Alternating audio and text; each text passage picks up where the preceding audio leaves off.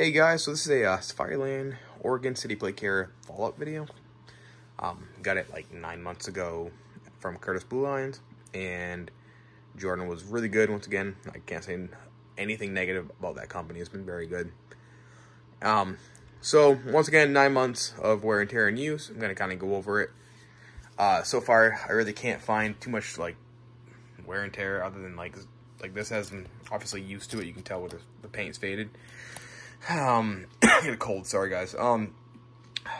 Also, you can see the color's fading here. No matter how much I wash it, it stays this like dingy gray look, but whatever, it gets used.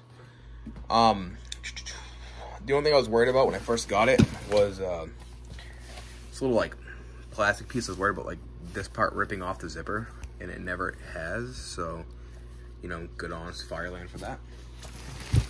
Got some fraying up here. Obviously, it's just everyday wear and tear stuff. I'm gonna back up so you can see this. But while I have it out, let me kind of go over what I have on it. So up here I got my Guardian Angel light. Guys, listen, don't judge my window, okay? I know my dog is distracted. So Guardian Angel light, party on. Woo woo. I have a HSGI bleeder pouch with a cat's tourniquet. Got my trauma shears. I got a pressure dressing in here along with an NPA and a chest seal. I have a bigger medical bag in my bag. Up here, as you can see, I got some good old Narcan. This is where my radio usually goes. It runs up and it goes over here, it hooks into here, or down here, depending on how I feel that day. Usually it's here. Sometimes I get brave and put it here, depending on what I'm doing. Don't judge me, guys. So HSGI mag pouches with my Glock 17 mags, X2 taser. This is my Axon camera to go. Mag pouch, I think it's a S-Tech pouch. 20 round mag for my AR. Got my ASP handcuffs along with my HSGI handcuff case. Got a knife here, just a little folder. I didn't show you my pen. Got a pen and a Zach tool handcuff key.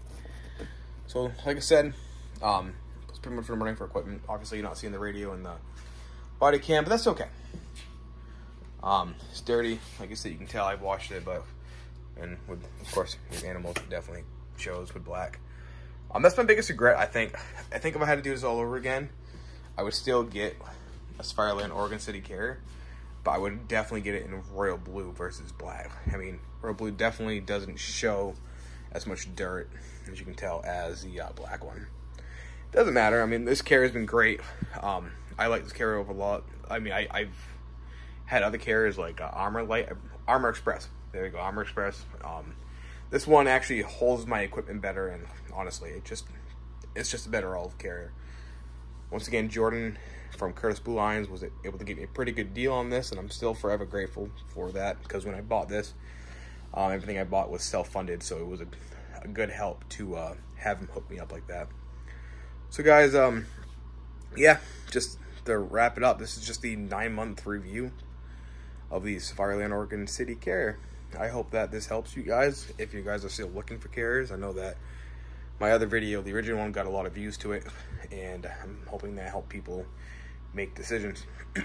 Anyway guys, have a good night.